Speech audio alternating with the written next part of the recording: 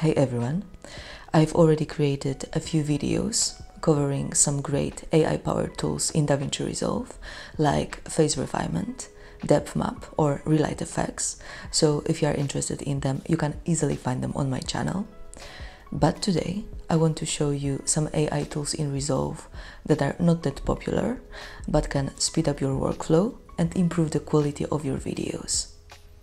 So, without further ado, let's move to the first one. And the first tool I want to show you today is called Superscale, and it allows to upscale low resolution footage to higher resolutions while maintaining the image quality. And here I have this HD clip of a girl listening to the music, and I want to make it 4K. So let's find the right frame and let's zoom in quite a lot, as I want you to be able to see properly how the tool works. Now let's open the inspector, and here at the bottom we have our Superscale, so let's enable it. And let's increase the sharpness and the noise reduction to maximum. And this is before and after. It's a huge difference, as the software basically analyzes the image and enhances the details, resulting in sharper and more refined output.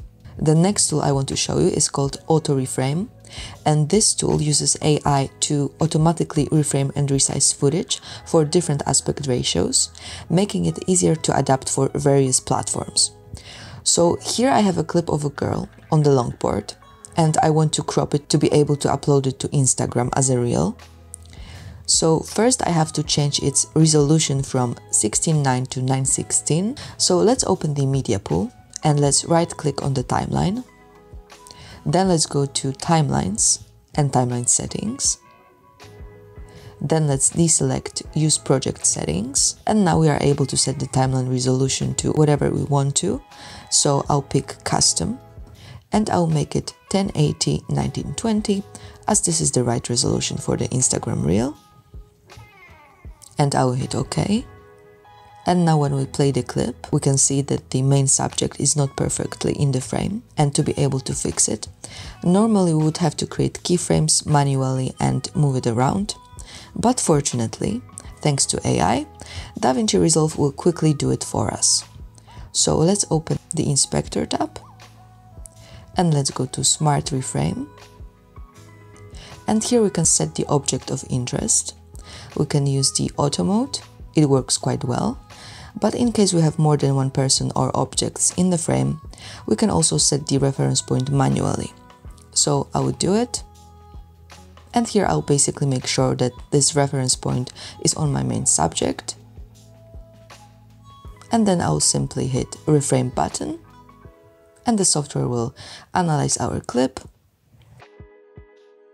So now the girl is in the middle of the frame throughout the whole clip. And we can also open the keyframes here to be able to see how the software has created the keyframes and how it's done its magic. And the last tool I want to show you today is a quick object removal. And let's say that here I want to remove that teacup from the table. And it's very easy to do. We have to draw a mask around the object first. So I'll go to the power windows,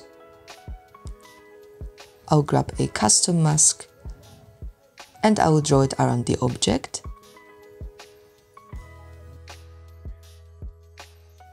Then I have to track it, as this is a moving shot.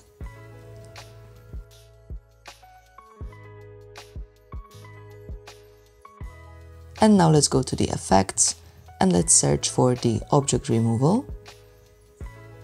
Now let's drop it onto our node.